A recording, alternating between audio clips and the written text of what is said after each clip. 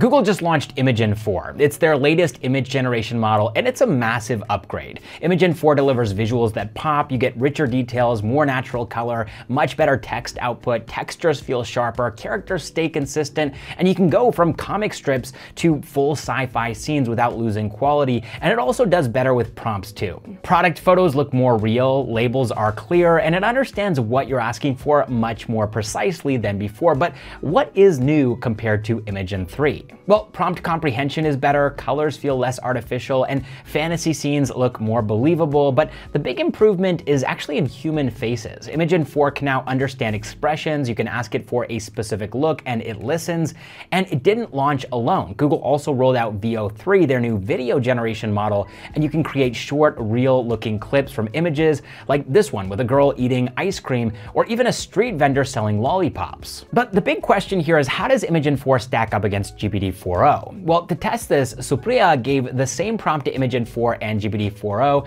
and you can see GPT-4o's result was sharp, realistic, and high res. It looked vibrant, but it had that classic yellow tint. Imagen 4's image felt a little bit cartoonish and slightly morphed. And then Gadgetify ran the same test. Imagen 4 nailed the lighting, shadows, and stuck to the prompt, whereas GPT-4o came back with something that kind of looked like it belonged in a museum.